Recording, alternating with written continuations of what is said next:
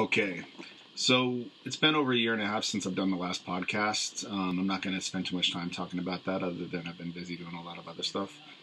I sat down today with my good friend John Joseph.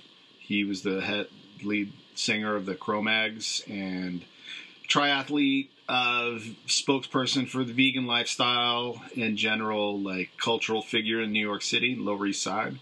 So a lot of you guys are familiar with his music, and people that are closer to him know about all the other things that he's got his hands in, and he's just a really amazing, incredibly strong, creative person, and I was really, really happy to be able to sit down with him today.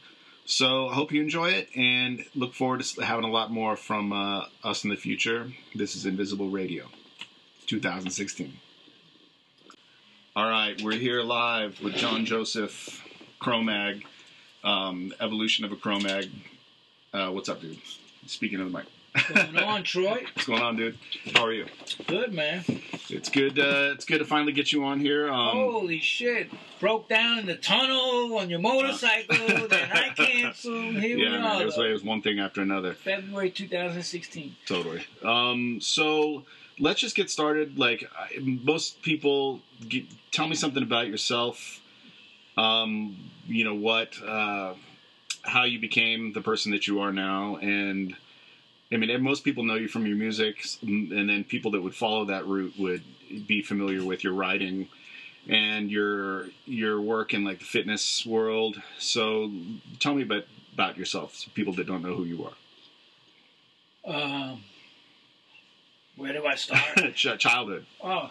I got a list here. See, I didn't want to miss out on all these stuff. I wrote The Evolution of a CRO MAGNON, I guess, came out the end of 2007, 2008, and kind of chronicled my... That would broke down like the early New York. I saw you do that live reading at the Rivington, that place, right across from the bridge. Oh yeah, that was a couple years ago. Powerhouse Books. Okay. Yeah. So tell me about coming up in the when did you start? You are where in the New York area did you grow up? Well, I was born in Queens, mm-hmm. Elmhurst General, mm-hmm. but my mom lived on the Upper East Side, okay. The Irish area up there with the family, and then married my father, who was from Astoria. Irish then. Yeah.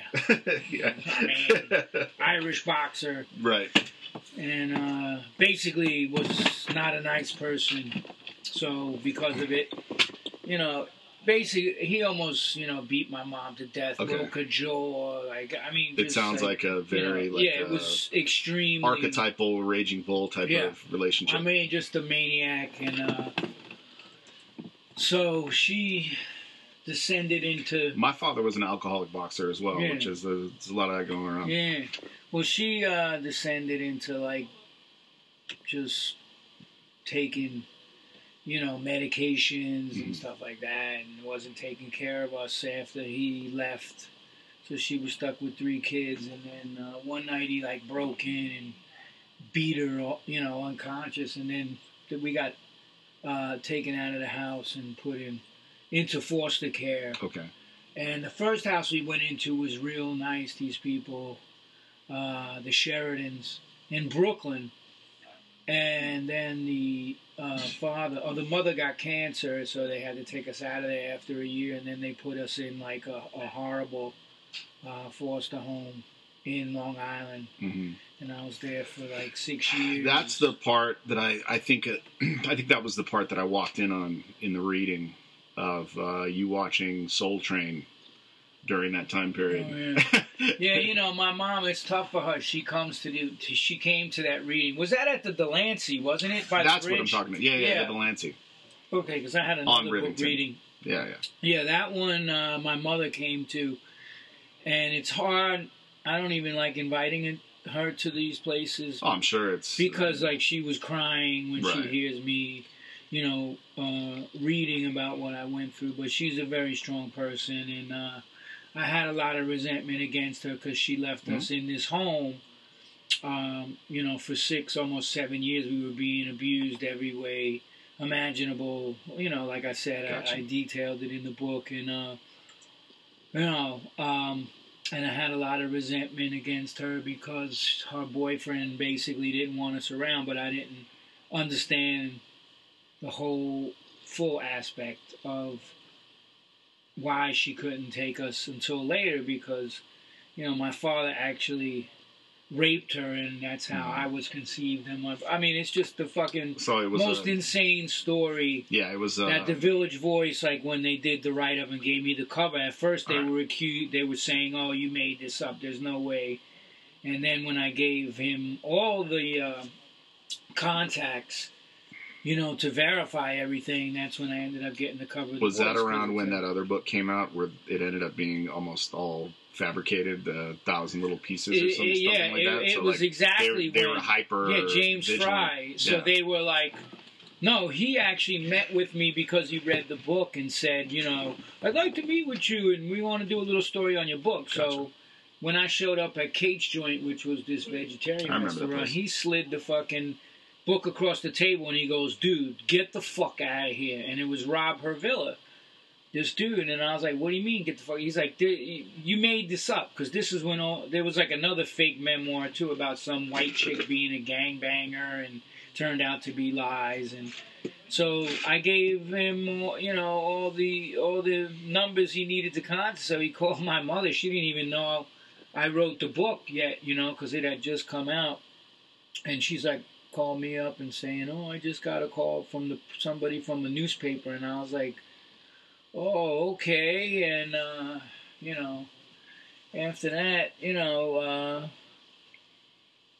they gave me the cover of the Village Voice, the brutal life and times of John Joseph, the BLOODCLOT Diaries.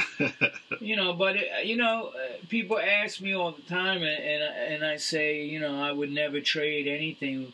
One moment of all the hell I went through, because, you know, true character is revealed and carved out of pressure that you go through in your life. And people that don't go through shit, I don't, you know. Yeah, you know, they don't have the same perspective. Like we were saying about your mother coming to your reading and crying. Yeah. In interviews I've done and stuff, when you kind of reflect on hard times in your life, but you're reflecting on them as like kind of a badge of honor, like you made through this.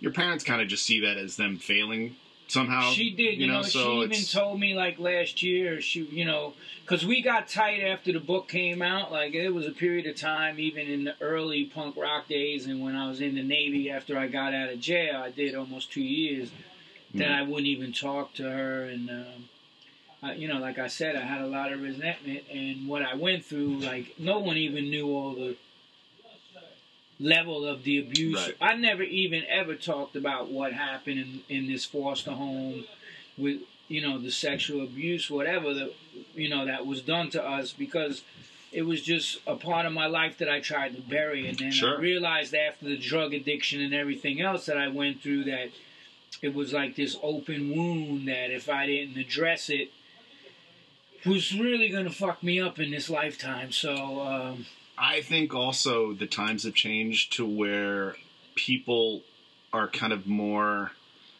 you know, it's people are more likely to want to associate the things that have happened to them negatively with their personalities as an adult now, where it was just of that generation where you just kind of just blocked it out and just got on with your shit. Yeah, it was like this. It wasn't all this like wearing your heart on your sleeve. Yeah, there wasn't the same kind of victimology. And you know, I got to tell you, when the book came out, I'm not going to mention any names, but I got fucking a couple of dozen emails of people that are very well known that had similar shit happen to them, and be like, "Yo, man, it took a lot of fucking guts to say what you said." And I was like, you know what? I never had any therapy. I happened to be working on a film script, and that's how this shit. I just woke up one night and I just broke down crying because I had a dream. I was using a lot of the shit that happened to me for this character in the film. So it just brought about all this shit, and I just woke up one day, and then one night, and my writing partner was like, "Look, you know, you got to write this book. It's going to be you know, like therapeutic for you. And then I just started writing pages and then pages, and then 6 years later, there was the book. Well, any guy that has been dated women in New York knows how like much damaged people are out there, because and just how much you hear the same stories over and over again. Like you stuff that you when you're just isolated, kind of like living in the suburbs or whatever, and you maybe dated 2 or 3 girls, but like you're in New York, and then you start seeing kind of the same cycle. You know what I mean? Like the same patterns. And it's you realize that like this kind of stuff is actually more it's more prevalent than the exception. Yeah. And I mean, for me it was like, that's why I called the book The Evolution of a Cro-Magnon, because it's like, it's been an evolving process over the years of working on myself, and I still am. I mean, if you look at all the shit, man, joining the Navy, going AWOL, being, doing all this, the CRO MAGS and BLOODCLOT, and being with the Babra. I mean, it's just like, when you put, like, when she told me to write the book, and I actually got a corkboard and I started doing the chapter breakdowns, and I would just write down all the events, that happened, I was just like, holy fucking shit. Like, dude, this is... it makes it all like, real. I never really tried to be narcissistic and look at, like, what a fucking amazing life but it's like, I was like, yo, this is some crazy shit. Like, the crack, fucking almost getting killed, like, several times, like... Well, during that time period, also, Lower East Side was fucking insane. It was insane. And I was out there fucking right down the block, 2 blocks from here, by fucking Pitt Street Projects, robbing motherfuckers. Like, strong arm robbing. I mean, I was an insane crackhead. Like, they had a... I didn't even find out till later. I ran into this Puerto Rican dude I knew. He's like, yo, them motherfuckers had a KOS. Like, if they saw you to shoot you. Right. Like, because you was fucking going around, just strong arm robbing people. And then me and this other cat robbed this Colombian dude, got him in our car. It turned out he had a gun on him. And in the city, like, you'll meet guys that grew up in this. Like, we all know people. I moved here from California in '99, but I met guys that had lived in this neighborhood when it was still really hot, and they'd have their shit together, but they're like, oh yeah, we used to, I robbed a drug dealer in this building here, or I used to go cop over here, and this street in particular was completely this shit different. Was fucking. I mean, Orchard was always kind of like the clothing. The Russian mob had all their little leather shops and shit. But I remember even, coming in there in the late 70s and early 80s and buying some drugs from motherfuckers on. Like, some of the Russian dudes, sold coke and smoke and whatever. Well, when I moved here in '99, I came here first, I think, visited in '92 or '93.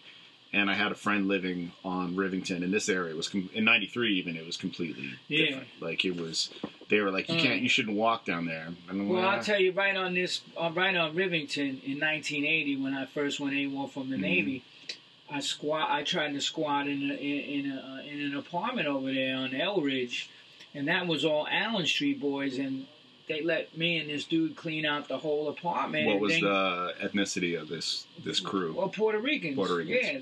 This neighborhood is mostly Puerto Ricans. The Allen boys. Okay. And, Dominicans too, but the Dominicans and the Puerto Ricans never got along. But, so these cats, like, were sitting there watching us, and then, like, after we cleaned out the whole place, they just pulled out a shotgun and a pistol, and when I was going back into the building, just put that shit to my head and said... thanks for cleaning up for the Allen boys. Now get the fuck out. I do the walking tours still, and it's like, for people just reminiscing about all, the crazy shit that's gone on in this neighborhood. But the beauty about it was there was danger, but on a parallel track was all this artistry, and like, you had Bad Brains living down here. I mean, I started coming down here, I think, like even 76, that summer, when it was the bicentennial, I remember coming down here to getting off 14th Street and copping a bag of weed. And then later on, I ended up being a heroin mule for these junkies in Rockaway and coming down here all the time and going to Max's in '77 and CBs and and how old are you now? I'm turning 54. Oh damn! Yeah, that's amazing. So I mean, the fact that I think that was the shit that blew a lot of people away was like that story, and then what I'm doing now compared to sure. Most people, their body won't hold on that long if they had that kind of history. They usually didn't turn it around because you actually were quite young already when you relatively young when you decided to completely ditch all that shit.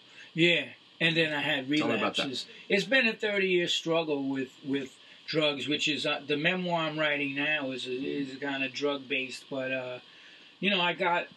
I came out of jail, and even in jail, I would people were smuggling drugs in, and I was fucking tripping and smoking weed and doing luckily the first when I tried heroin I didn't like it, so that was, but I did every other drug under the sun.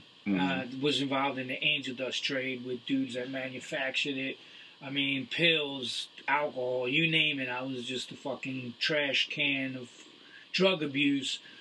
Continued even after I got out of the military. I went right back. I mean, out of lockup, came right back to the streets, got arrested again, and then they offered me the deal to go into the Navy or go get locked up again. So I chose the Navy. But even in the Navy, they sent me to Norfolk, and I was fucking smuggling drugs aboard the ship and like selling acid. The first time I met the Bad Brains, I sold their manager fucking tabs of acid. Well, if you if you're in that world, like you know the signs, and you can immediately like suss out people that are receptive to that kind of shit. Yeah. But I mean, and meeting the Bad Brains, that like I said, everywhere. They turned it around. Yeah, because I was so into the music, and then but I actually met Ian, and all them cats came down before the Bad Brains. It was like March of 1980. And they came. This was in Virginia. Yeah, and they came to Norfolk, Virginia, to the Taj Mahal, and they were. It was the Teen Idols and the Untouchables, and all them cats came down, and they were all straight. Flex Your Head crew. Yeah, but before any of that stuff was real. And none of them were drinking, and it was just bugged out, and they were slam dancing, and I think Henry was there. I'm not sure. I know Ian was there, and the rest of them cats, but I started getting into that whole circle, and then when I went AWOL, I lived up here with the Bad Brains, and Jerry Williams, J.W., who produced the first record, was the real dude, along with HR, that kind of got to my head and was like, had me go plant-based, stop eating meat, and stop taking drugs. I mean, the first incident I had at 171A, I got stabbed in the shoulder because I fought the hitman. I was on a Quaalude, and fucking, they came in at a Bad Brains show at 171, like pulling knives on people, and nobody would fight them.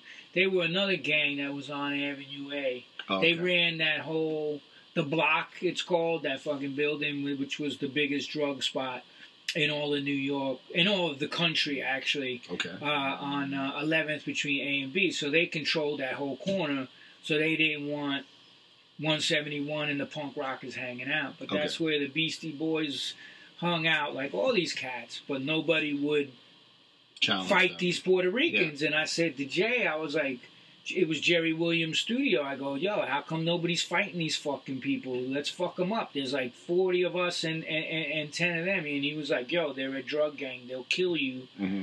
And then the dude pulled a knife on me outside. And being from D.C., I used to wear the chain that everybody wore, the bike chain with the quick release. And I just got into a knife fight with these cats, lost the chain, and then ended up getting stabbed. And that was the turning point after that. Like, they squashed the beef with the hitman and let me move into the studio. And that's when I started reading all the philosophy books and stopped eating meat and really bonded with HR and JW.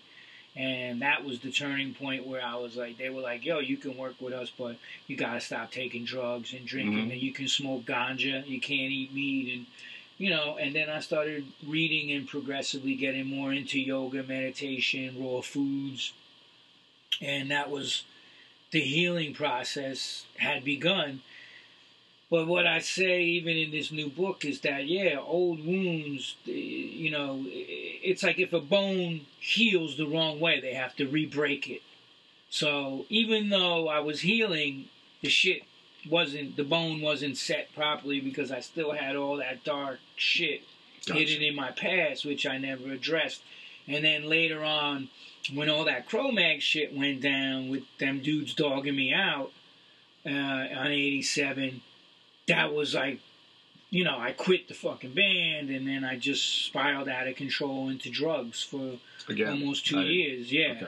That was the, you know, it just took any little event like that for shit to just go off track. And you know, I mean, sick of it all. I'll tell you, when they saw me in California, dude, I was on a tear, man. And we were like the Bonnie and Clyde, me and this girl I was dating at the time, fucking robbing everybody, and robbed the Chili Peppers, fucking merch girl that sold crystal. Just insane. I had people trying to kill me in New York. Like, it was nuts, man. It was May the bridges that you burn light your way. Yeah. You know, and then I come back to New York, and like, I'm writing about all this shit now, and it's like, with the angle of addiction being like the problem that I never dealt with really for 30 years, and why was I an addict, and how did I deal with it, and even coming back to New York, you know, after the whole freebase and crack and pill and other shit, and then I was living in a squat, and that dude chopped up his girlfriend and fed her to the homeless in that building. When was this? Oh, in the late 80s, you know, when I came back off my drugs. So it was like I'm looking at it visually, and I'm like, this is somebody in the circle? Daniel Rakowitz, who I knew, lived in the building above me at 700 East 9th. Okay. They called him, if you Google the East Village Butcher, he comes up, and he's the dude that chopped up his girlfriend and made soup out of her and fed her to the homeless. And then he copped to like doing that shit to other people, and like, yeah, it was this whole big. But I mean, just to come out of the fog of addiction and what I was doing for 18 months and come back to that. No, that's a fucking dark place. Yeah, dude. Like, when I came back, like I'm writing about it now. You know, the girl I was on a tear with, her father was very influential in New York, and her stepfather was a very big Hollywood producer that he did the Ronald Reagan inaugural celebration. I mean, dude, this is major. Yeah, he was. And they hired FBI privately to try to find us, but I was in all the underground spots, hardcore punk spots, so they couldn't find us. And they had detectives looking like it was just, dude, it was insane, man. High speed chases with the cops and fucking just. And all the time I'm AWOL and, like, you know. Okay. Just fucking crazy shit, you know. Crazy. So tell me, like, what. Okay, so when you started. When did you start? Wasn't there supposed to be some juice from Juice Press? Yeah, I'll have him order some in a second. Get around. Go ahead. I think this is. I'm good, man. I'm good, bro. Yeah, I still got you on that. We can order some. We can order from somewhere if you want. It's all right. So wait, when did you start actually? I mean, I know you always lifted and stuff. I remember seeing those old photos of the CRO MAGS. You guys were one of the first bands. It was like heavily tattooed at that time. You guys played. I saw you guys play at Ruthie's in Berkeley in 1986 or something like that. Yeah, remember that? Like, wasn't it with Fang or something? Probably. We were driving around in Fang's truck. Played. Remember they had that truck?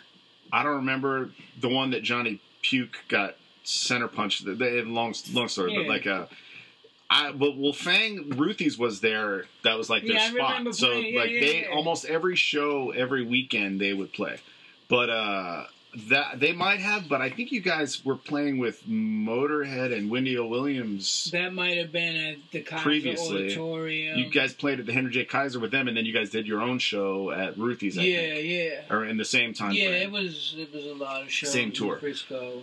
And GBH was in town at the same time. GBH. I remember we toured our first tours with them in like '84. Okay. Yeah, I was because I remember I had you. That's where we met Garver. Yeah. We met Garver at the Electric Banana in fucking Pittsburgh. He was a little kid. He said he was scared of us and shit. Like, I'm like totally scared of you guys. Yeah. Fucking the electric banana. Yeah. What a fucking... The guy was, I think his name was Johnny. He was an old mob dude from New York, and you would play, and if he didn't like you, he would fucking pull out a gun and tell you to get the... Well, remember and the not guy... pay you. He made his wife... After the CRO MAGS played, and we were from New York, and he saw the show, he made his wife make us vegetarian pasta. Oh, that's nice. So he loved us. Yeah. Remember the guy that owned Ruthie's, Wes? Not really. He was like super, like old school black dude from Oakland. It was just like he would just be like smoking weed in his office with all of his other gangster buddies and just looking at these young white kids like, what the fuck are you kids doing? That's like Black Dave from A7. Yeah, he'd just be like... He would be taking the money from the door and going to buy freebase. Yeah. I think this guy was pretty crazy like that also, but it was just always just so funny because there would always be like this one room where it was like all, these people that were like the neighborhood guys in Oakland just chilling out and just looking at these kids like, what the fuck? They're like, I don't understand what you're doing at all, but it's cool that you guys are here. So when did you start? You'd always lifted and stuff, but like when did you start getting into the... man. I didn't even start hitting the weights until about 89 when I came off that crack shit. I went to Gladiators and then I started lifting. I remember that place. Which was the Puerto Rican gym. Yeah, with all those Frazetta paintings inside. Like yeah, I was the fucking only white dude working out there. They called me White Boy John. But so when I got locked up, I boxed. And so I just always did calisthenics heavily, and then, I started getting into a little bit of martial arts and stuff like that, but always doing crazy runs and biking and playing ball in Tompkins Square Park, and doing a lot of calisthenics, push-ups, pull-ups, dips. Yeah, stuff that's not reliant on having to go to a location. Yeah, I was like, fuck gyms, really. But that then you can do in the joint, or then, like solitary. Right. So I started really... I always kept fit, and I think that's why even when I did my almost, 2-year binge of drugs, I survived it because, like, even then I was drinking wheatgrass juice and, after like a 3-day crack binge and fucking... so you were smoking crack, but you were still staying to your ideals of being a vegan. Absolutely. I fucking totally was, man. I was funny.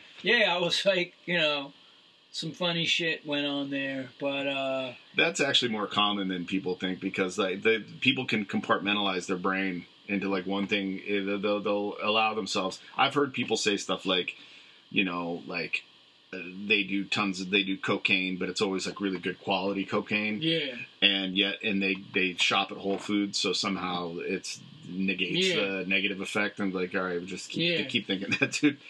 Well, I can tell you, it definitely doesn't. Because even with all the weed, I would get these fucking boils and shit on my back. I'm sure. Like this shit was just horrible what I was putting into my body, man. But I just always kept fit and. Really started Gladiators. I got into adding some weights and then years went on with that and started getting into doing triathlons. What was your first triathlon? The first triathlon I ever even did was 2012, and it was the New York City Ironman. Okay. My first triathlon ever was a full Ironman, and we played the night before. In Philly, This Is Hardcore, in August of 2012, and I drove back to New York after playing the show on no sleep, took a shower, and went and did an Ironman. Took me 13 hours, but I had a broken bone in my foot. What was the time for like regular competitors? What was? In my age group around that time, 12 hours. That's respectable time, but. When I came out of the bike, my foot was just, I spent like 15 minutes in the transition tent just icing down my foot because I had a stress fracture. So I was like, I put too much into this, I'm not going to not run. But my run was like 4 hours and something on the marathon. So it was, but the whole thing was to finish, and I did finish 13 hours and 13:20 or something. So it was like, wasn't a great time, but I finished and then got the bug, you know. It's like I said, you either, you know, do one and done or fucking you keep going. And now I'm on Ironman number 7 coming up. That's awesome. May 14th. I got Texas, and then I'm racing in Kona this year. I got in the World Championships. That's a great. And last year I qualified in the top 10% of my age group. That's fucking awesome. With All World Athlete, which is run by Ironman. And I was in the top 10% of my age group.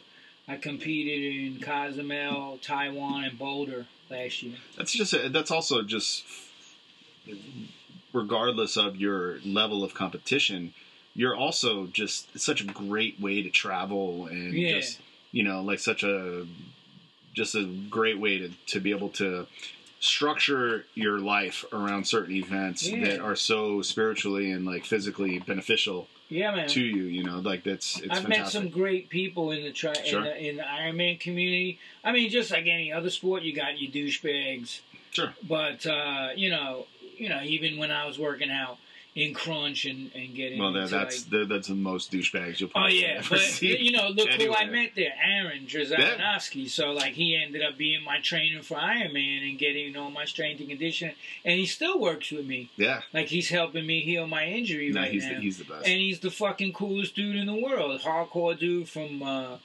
Syracuse and into martial arts, and just a fucking he's an amazing person, righteous dude. So you know the triathlon community, I've met some amazing people traveling all around the globe. And, I mean, this year, because I have Kona, so I'm doing just 2 local races, one in Texas and one in Northern California, and then Kona in October. But I'm racing for the Children's Tumor Foundation. Oh, that's awesome. I'm raising $40,000 for this family with a 3-year-old boy who was affected by cancer, Alexander. And so all the money I raised for Kona, $40,000, I'm going to do a couple benefit shows and whatever. It all goes to his family to help with their costs because you know it's bankrupted them. You know, sure. And the cost of cancer treatment is fucking unbelievable. So you know, how do you feel about like alternative approaches to that kind of stuff? I mean, I know you're basically like you live holistically for the most part. I mean, but there's certain things like I'm on, you know, like I'm always open to new shit, and I, you know, definitely like I know you and I are kind of see the same way conspiratorially as far as like it's a racket. The FDA and everything is kind of like big pharma, it's in their interest to keep everybody sick. They have a racket going with cancer drugs and everything else. Do I think that cancer's, you know, here's the deal with cancer, and I've talked to many doctors. Everybody has cancer. You have cancer. I have cancer. It's just in remission. Everyone has cancer cells. Yeah. When it drops below a certain point, a certain level, then they say, you know, or goes above a certain level, your cancer cells, and take over your good cells, then they say, oh, you have cancer. Do I think that there isn't natural, do I believe that there are natural ways to increase the body's immune system to kill the cancer cells? Of course. Problem is, the FDA and the US and the FDA is controlled by pharmaceutical companies, and with the cost of you know, I just saw a great thing. Look at cancer's a business. Look at all the technology. When they started with the Wright brothers, here's a plane made out of wood. Now we're going fucking 5 times the speed of sound. Yeah.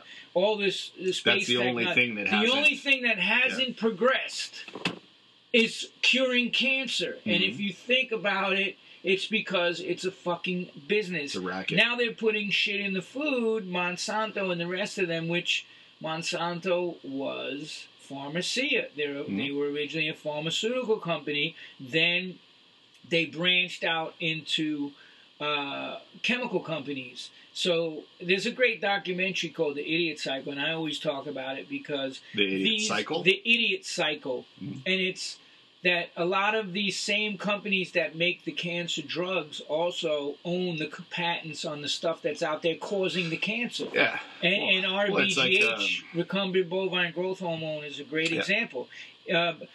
what do you call it? Eli Lilly bought the patent off of Monsanto. Well, guess what? And it's been linked to breast cancer, prostate cancer. It's banned in every country around the world. Well, guess who just bought it? The #1 producer of cancer drugs, Eli Lilly, owns the patent on recombinant bovine growth hormone, a known carcinogen. So it's a lot of racket. I think there's a lot of hoaxsters out there that are fucking selling fucking bullshit snake oil, of course.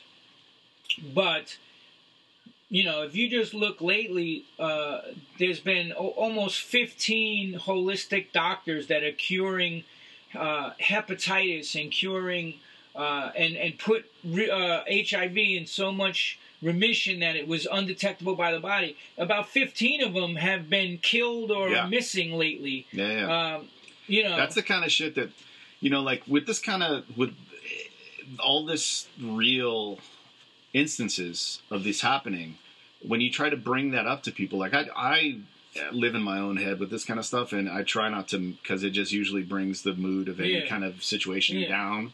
But I torture myself. I've heard. I torture myself with this shit. You know what I mean? Like, so I just try not to, you know, I try to keep to whatever the topic is of whatever group of people that I'm hanging out with.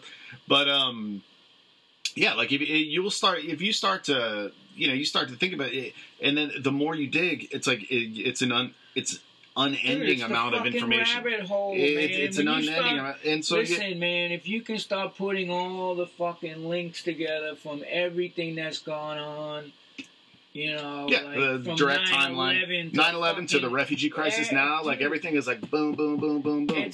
All this shit is orchestrated, and like it cracks me the fuck up. Like, dude, it's about one thing. Fucking money. Come on. It's not no fucking conspiracy theory. Here's companies that made, in 2014, over $770 billion on their fucking drugs. It's about money. Well, the way I look, when people try to, like, enter into, because I think there are people out there that are really genuinely malicious, but also when people are resistant to buying into like the conspiracy type of stuff, I'm like, listen, man, like, because they don't believe that one person could be that malicious or that one group of people could have those interests. And I'm like, they said that just about like Adolf Hitler.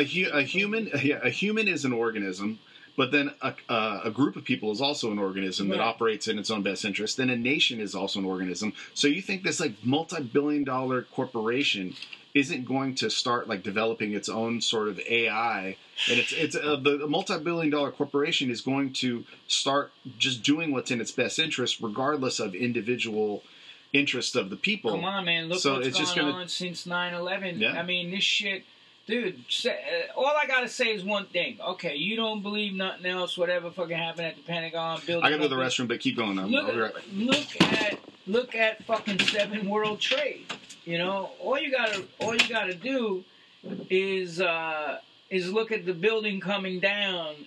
I mean, it's 100%, you know, controlled demolition, and then everything that's gone on since then, illegally entering Iraq under the false pretense they were weapons of mass destruction, lying. I mean, you know, the shit. You know, it's just crazy what's gone on, and you know, and Kissinger said if you control the oil, you control nations, but if you control the food, you control the people, Sure. And that's the next big push that's taking place Water. Is to control the seeds and water and Gates, and all of these people are down with this eugenics, reducing the population on Earth. And fucking, dude, if you even look at the Zyko shit that's going on, they released in that same area genetically modified fucking mosquitoes to do something else, and that's where these mosquitoes that are fucking killing, making these pinhead babies all over. Dude, it's fucking, it's. Listen, we are living anything that you can. We are living in the Kali Yuga, the age of quarrel. Thus, days back of to the cheaters and the cheated. Anything that you can think of, as crazy as it is, they're thinking of shit 10 times worse. And you know, when they're able to go in there and just fucking slaughter innocent people, and we have our hand in Syria, we're so fucking dirty. Yeah. And, you know, and then the whole thing is... Well, they still cannot even make a case for why we need to depose the leader of Syria. Like, they're just saying, nah, don't worry about that. No, he's a bad guy. So we somehow are, like, throwing all these billions and billions of dollars at that shit. Obama just said to back off because Russia is because fucking... they're a client state of theirs. Which it's so retarded. grimy. Now the TPP is getting fucking fast-tracked by Obama. And that is... But there's parts of that just include complete censorship of the internet. Yeah, and censorship of the internet, and no corporations, whatever they do, held accountable for the shit that they put out. And they can sue if you, just like what Monsanto did to Vermont with Bernie Sanders. They fucking sued Vermont because they passed a bill of mandatory labeling for genetically modified organisms, and then they turn around and fucking sue. It's only going to get worse from here. Like, the only one, and am I saying Bernie Sanders is the answer? No, because it's all politics. But who the fuck was the one years ago, and I think he backed off of it, saying to end the Fed, audit the Ed. He did, actually. The Fed. Yeah.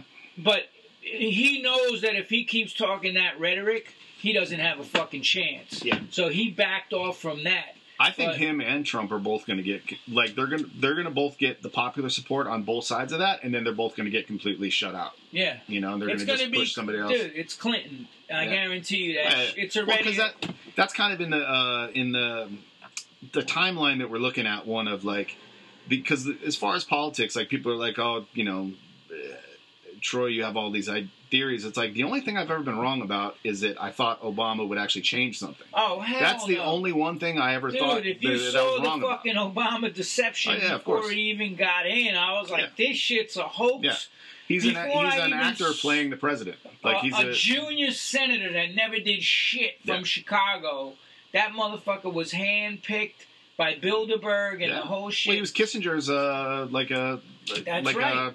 Fucking Kissinger, the head of fucking Bilderberg, the worst fucking human being to ever. He worked in the mailroom for him. He was like brought up to be in that world. They knew they couldn't get away. And his father was somehow like on call to the CIA or something like that. Yeah. Like in the same way Rubio's father worked for the CIA in some capacity. It's like, this shit is not just coincidence. Like, that stuff doesn't just happen.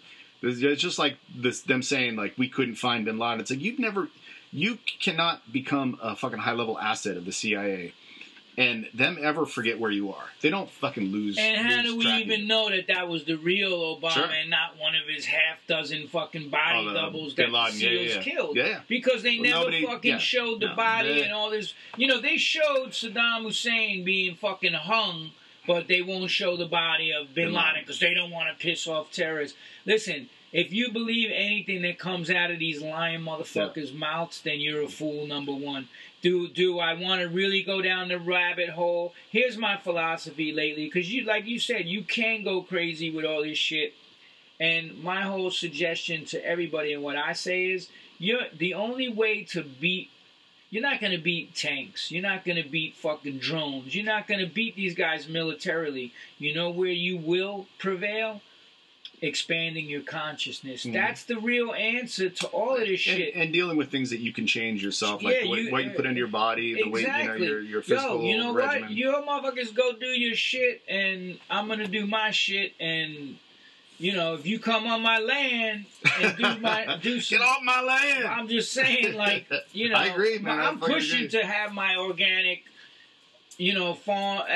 But even that, look what they've managed to do. Like, people talk about the chemtrail issue, but that shit is to control the mother. They have different chemtrails for different purposes, and I'm gonna tell you straight up that they fucking bomb over the Hawaiian Islands with chemtrails and everywhere because it's to control the fucking seeds, because now the Monsanto farmers owns them. Yeah, Monsanto's doing it because they're spraying out of them planes aluminum, barium, strontium, and it changes the pH of the soil. They Basically, seed the it's shit clouds. that gives you Alzheimer's. Yeah, as they well. seed the clouds so that fucking the pH. So the only thing that grows is genetically modified seeds. So they're saying, how are we going to stop all of these other people that are growing food? Well, guess what? Here's the solution. And they admitted to doing geoengineering, and then you get these fucking dummies that are like, yeah, where's your tinfoil fucking hat with your conspiracy theories? Yeah. But it's all comes back to money. Yeah. And control, money control equals control over the market. They don't want you to get off the grid. They want you to be. They want you just well enough to be able, like George Carlin said. You ever seen that quote? They want you just well enough to be able to go run the machines and be stupid. That's what this government wants. They don't want intelligent. They don't want intelligent, free-thinking fucking people. They have no interest in maintaining a really bright society, or like they don't care about that at all. Like they're just completely. They push darkness. Look at the music, which was the only thing in the early '80s where the revolution was coming from. With the punk rock and then the hardcore and all that shit. Look at that. And the hip-hop, too. Hip-hop, the minute it became anything conscious, they fucking jammed it. They held it down. They fucking shot Flavor Flav and HR up with some shit. Yeah, man. Anybody that was saying nothing revolutionary... sound is the most powerful vibration on this planet. Think about it. People hear words and they change their whole life based on the sound vibrations, whether it's a guru or a health advocate telling you. So it's all communicated through sound. And, look at the sound vibration that's being put out there now. Fucking Kardashians, like the most dumbed down shit you could ever fucking imagine. The hip hop, everything. But it just means nothing. It's interesting that like men, like we're 10 years apart, but we're both still outside of the current generation. But you see, they're really pushing so that even men our age somehow are forced to, or not forced to, but like we're made to feel like we should care about that shit. Whereas, like, in the past, like, our fathers don't care about kid shit. Yeah. Whereas, like, children's entertainment is supposed to, like, it's for adults also, because the mentality of most adults is like that of a child. Like, they care about pop stars and shit like that. And they care about, like, celebrity magazines, or even if people still have magazines. But just celebrity culture is forced on the whole age bracket to where, like, parents are having to, like... have these parents are forced to try to understand what their children are into instead of the children trying to aspire to be adults. Which is the way in previous cultures the children went to the adults. They would try to aspire to be adults. Yeah. And questioning what's life about.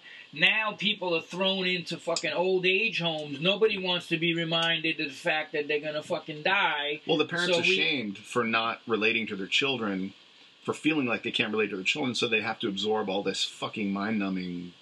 Well, nobody really has answers. That's the other thing. It's like, I mean, as far as I see, it's like, there's a big fucking demographic of this country that is just fucking ignorant in a lot of ways, man. Well, parents our age are like flying blind. Yeah. Because they had kids at the beginning of the internet, and they, like, in the same way, like, I feel like I was largely raised on television as the babysitter, because I would be home cutting school, watching television. So MTV and stuff, I was like kind of raised on the early days of MTV. The parents now, they have kids that they thought initially that having access to the internet was going to be really good for their kid, but they end up getting all the wickedness and all of the debauchery and all just the degeneracy. The subtle messages, it's so subtle what they're fucking doing. Yeah. It's like, on a subtle level, it's just polluting people. See, I come from the generation before MTV and television. Like, when people communicated with each other and via transparent medium, you got education and learning, from direct association with people, and you question and you gain life experience through that storytelling process, which is now becoming like such bullshit, because now it's like everybody's on the internet talking shit. It's just like, and people 10, 15 years ago that used to make fun of fucking people doing that shit, they're doing it now. Well, just online talking shit like a fucking, it's just... Well, and it doesn't... Older people like that get exposed to social media and stuff like that, they usually go full retard quicker. Yeah. Because they weren't raised on it, so they don't really understand how it works. It's like when your mom will leave an email on your Facebook page. Like, Mom, no. Yeah. I don't do that. That's not how you do it. So it's like you adults, like they get dragged in, and then they don't get it, and then they end up putting their foot in their mouth. Like you see this with politicians and stuff, where they're just getting exposed to this stuff. For me, I'm like I said, I don't want nothing to do with this Babylon culture. Mm-hmm. I don't give a fuck about who they're telling you is important. Sure. I'm still able to judge for myself based on what emanates from these people, who I want to pay attention to, sure, or even associate with, and 99.999% of it is just complete garbage. Fucking trash. And that's why I do what I got a new band now. We put BLOODCLOT together, and it's members of it's Joey Castillo, who was in Queens of the Stone Age, Eagles of Death Metal, playing drums, and Phil from Monster Magnet and Todd Youth, and sounds great. we just got signed, and we'll be signing the contract any day now, and wrote half the album already, and I just continue to just put my art out there and do mm-hmm. stuff that I want to do. Even I'm working on a TV pilot. I got signed with Howie Tannenbaum, ICM on the West Coast, who handles Vince Gilligan and who did fucking Breaking Bad. Yeah. So if you put the work into the arts, and that's the other thing that you see, this is the microwave society, like Insta fame. Everybody wants to, I'm going to post my video on YouTube and get a fucking million hits and be famous. It's all bullshit. Nobody wants to do the work. I started writing in '89. I've yet to sell a screenplay or pilot or anything. I mean, I have a couple of books out, but I just love writing, so I continue in the art and the craft and learning what story to tell. The microwave society, the microwave culture creates a lot of fucking haters and resentment also, because then they feel like, if somebody puts in even 1/10 of what you put into it, but it didn't happen for them yet, they quit and they just become bitter fucking haters. And I've seen that shit go on with like dudes who used to be on the scene and just became bitter. Mm-hmm. But stop wasting your time writing negative shit and go do some real work, and maybe your album will people will listen to it, or whatever that you got, going on in your life. I try not to hold any resentment and just do my thing and associate with good people, and my camp has definitely shrunk over the years and pulled the reins in on it tighter, but that's what you have to do. Like, if in life, to get anywhere, man, you have to really associate with people that are doing positive things and stay away from all the negativity. And that's, so I got an agent here in New York for literary, it's a whole new group of people that I've been meeting, and some really dynamite people. Even like I said, in the Ironman community, I met so many cool people that, that compete in Ironman, and then, have a lot of other stuff going on in their life. The writing stuff. Yeah, it's just like am I a professional Ironman? No, I do the shit. I do it for fun. I beat myself up, for fun, but I also have all this other stuff going on, which, the writing and playing music and touring with that. And like you said, I get to, I was in Taiwan last year in April, fucking, that's amazing. Racing, and so I get to travel around a lot and meet a lot of different people, and it just shows you the power of the media too, because you know what? I met this kid in Taiwan when I went to the expo, because over there it was all, Japanese, and like they couldn't believe I flew all the way from New York. East Asian people. Yeah, it was like Chinese, Taiwan. So I walked into the expo, and all the companies were selling their shit, and this Japanese kid tattooed worked for this one company. He's like, so stoked. John Joseph. Oh, John Joseph. He was like bugging out, whatever. But I said, yo, let me ask you something. What's going on with that Fukushima shit? He's like, it is still leaking, but the Japanese press, like anybody that tries to do a thing on it, they put him in fucking jail. They lock him up or they disappear. Yeah, it's like a national disgrace. Dude, it's that shit's still leaking into, and that just shows you everybody's worried about who fucking Khloe Kardashian's fucking now, but meanwhile, Fukushima's still leaking into the motherfucking, core of the earth. Yeah, it's like.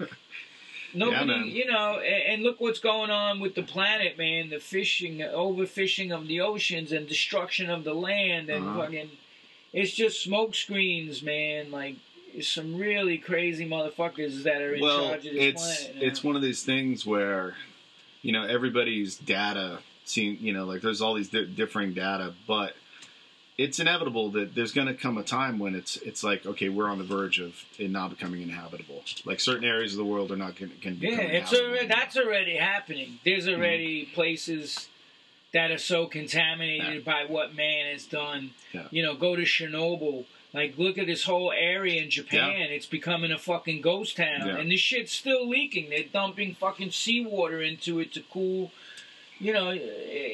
it's just insane, man. And what's going on in the Middle East. I mean, I have friends that are in the military, and it's like, I can't. They're just doing their fucking job, but the people that are sending them there and flying the fucking drones and dropping carpet bombing and doing all the other shit, it's just insane. Well, it's tough. People have a hard time separating certain things. Because if you say, like, no, we shouldn't be over there, then they're like, oh, are you pro-terrorism? I'm like, you don't know what the fuck you're talking about. Like, I don't follow any other kind of, like, thought process other than my own. Right. And that it's like, I don't even really, like, if you want to convert them to democracy or something, there's way better ways to do it than this. Oh, yeah, because the democracy in Iraq really went well. But I think there's, the way that you're doing it is fucking, even if it's necessary or if they even want it. That's another question. Like, who knows if certain parts of the world certain people, not everybody thinks the same and not everybody wants the same thing out of life. And in a lot of those places, that was working fine for them. And who the fuck are we to push our shit on anybody else? Yeah. That's what the fucking Nazis did. Well, and also, we have our society here, and we choose to live this way here, but pushing our shit on somewhere else, if somebody comes to this country, they can't bring that shit with them. Yeah. But at the same time, if you want to live that way in Afghanistan, as long as you're not fucking, as long as you're not killing tons of women and shit like that, and then that becomes an issue. But at the same time, it's like, if you just want to live in a way, like a tribal, in the way that people in tribes have lived for fucking thousands of years, hey man, go ahead. Yeah, but they pick and choose who the fuck they want to go after too, because look what's going on in Africa. Saudi Arabia. Saudi Arabia is the most corrupt place on the fucking planet. They just beheaded like 20 people, dude. Dude, I saw a video where they beheaded a Filipino lady in a fucking parking lot of a shopping mall because she was like some worker that was just kind of haphazardly had her thing on. And it's like, this fucking shit is really going on, and you have the fucking nerve to talk about fucking Syria. And look who left after 9/11 on all the fucking private jets. Yeah. The fucking Saudis. Bin Laden's family was flown the fuck out of the States, like. And just completely, and it made it into the Michael Moore movie, and nobody even talked about it after that. So people don't want to see. Like, so that's, they don't. So, it was so much pro-American bullshit after that thing, and people were so blinded by it that they failed to fucking even look at and that's why the first time when I saw anything, because I was here in New York when that shit happened. I was here during that shit. I was watching it on the roof of my building, and then it wasn't like maybe a couple weeks later, I thought too, yeah, them motherfuckers came and did that shit, and then like I saw the Boeing, the French fucking little thing that came out, like how does a fucking plane that size fit into this little... I came out of that situation super rah-rah, like, fuck that. Like, let's do it. Yeah. And then the more you kind of look into it, you're like you kind of... then you start to, like, how did flip. Seven World Trade fucking... And they said, pull the building. Pull it. Silverstein. Yeah. Nobody wants to look at all that shit, man. And the insurance policy that was taken out just like a month before 9/11... for planes hitting the buildings. I mean, it's just, dude. All right, so let's not go crazy. Let's not. Yeah. So, anything else you want to talk about? We're going on an hour here. Let's put a bookmark in it and, like, be sure to do this again. Yeah. Well, you know, I got these races coming up. If anybody wants to get all the information where people can see your stuff. On Twitter, at JJCROMAG. But Instagram, I have the link for the charity. If anybody would like to donate, it's John Joseph CROMAG, all one word, on Instagram. And, you know, I got another book coming this year. I got working on a couple of TV projects, a film at some point. I want to do this punk rock comedy thing with my boy out west. So, you know, another film. So, you know, I'm keeping busy. I'm training. I turn 54 soon, and you know, it just goes to show if you just, you know, keep a little bit of your ass in the gym or working out or doing something and eating right, and you know, turn off the goddamn fucking television. Focus on the shit that you can change. Yeah, which is yourself. You won't lose your shit. And you know, and expand your consciousness. That's really the unlimited thing that we are in possession of. And the one thing that they could never, you know, like Bob Marley said, have no fear for atomic energy. And, you know, it's like they want you to be in fear because that's how you're easily controlled and give up your liberties. Well, when you have somebody terrified, you can predict their response. Yeah. You can completely predict the way that they're going to respond. Like, I guarantee you in the next, like, year, we're going to see another fucking attack come down. For sure. Because, I'm sure. You know, it's just they have to revamp.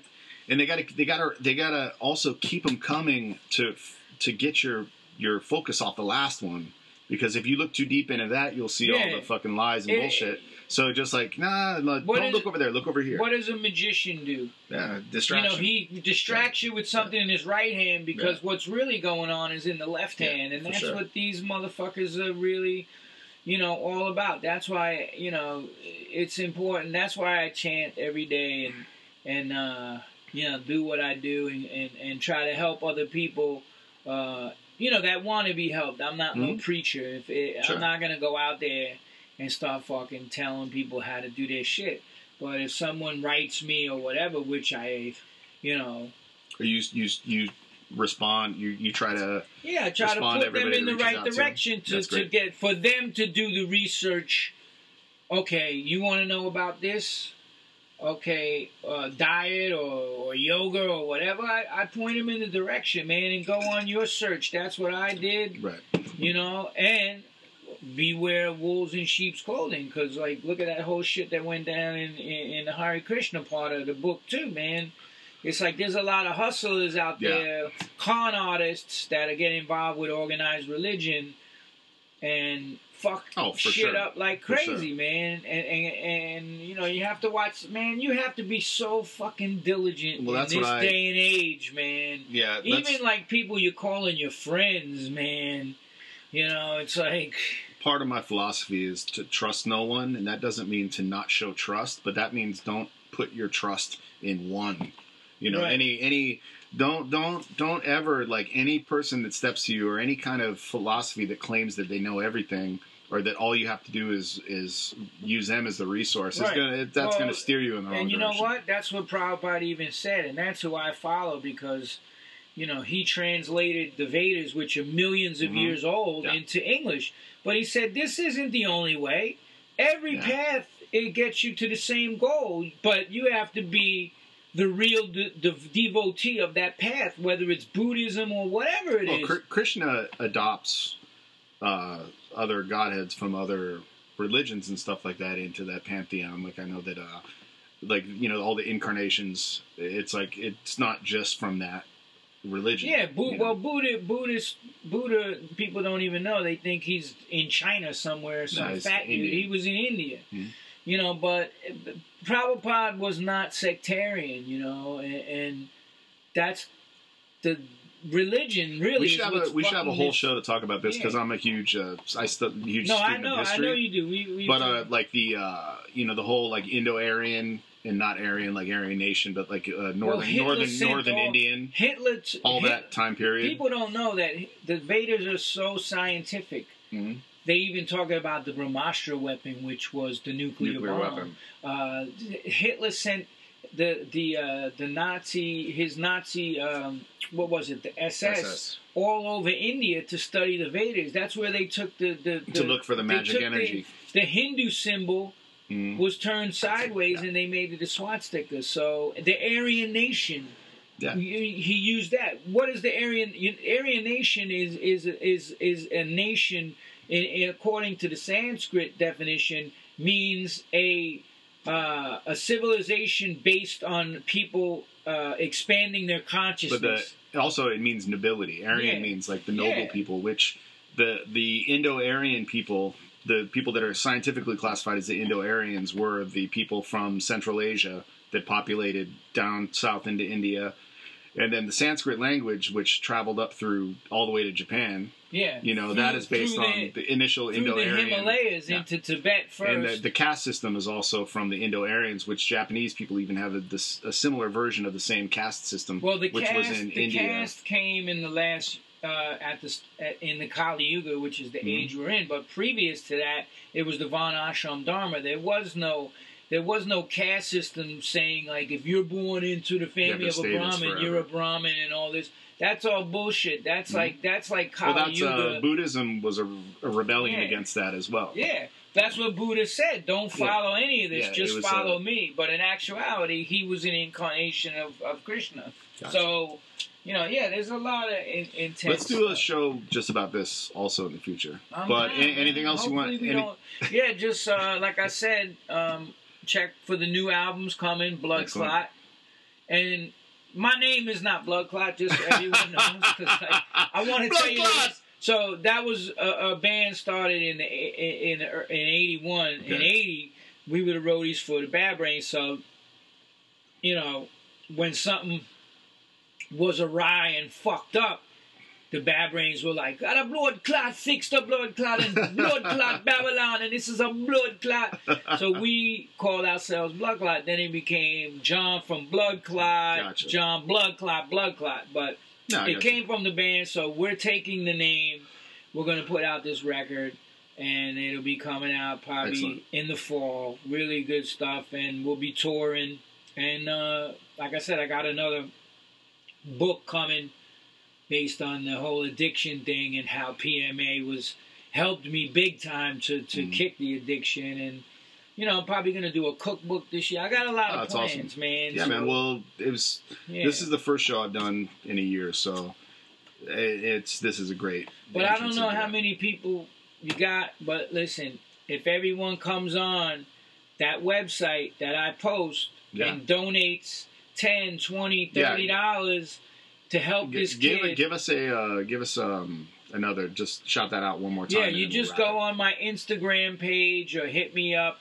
I'll always be posting the link at JJ CRO MAG on Twitter or John Joseph CRO MAG, one word, on Instagram. The link is posted there for the Children's Tumor Foundation. It goes to a little boy suffering with cancer. He's my NF hero, and you can read his whole story. And that's who I'm racing Kona for. And I'm trying to raise $40,000 to help his family pay their bills this year. And anybody, if we get you know, if 500 people give $20, man, you know what I'm saying? Yeah. That's 10 G's. That'd be awesome. Was. So whatever, every little bit helps. So. All right. So, and I'll make sure all of that is posted in the Thank you. on the link as well. All right, man. Well, Cool, thank you so much for coming Troy, on, brother. big respect to you. All right, brother. I remember the first time I met your ass, everybody was like, that dude's fucking badass. Well, and I know you've been training in martial arts for years, and, you know, we know a lot of the same people, but it was an honor to get It's been on an honor to have you podcast, on, dude. I've been a fan of yours for a long time. Thank you so much. Now we're friends. Now we're buddies. All right. All right, Thanks. peace. Peace.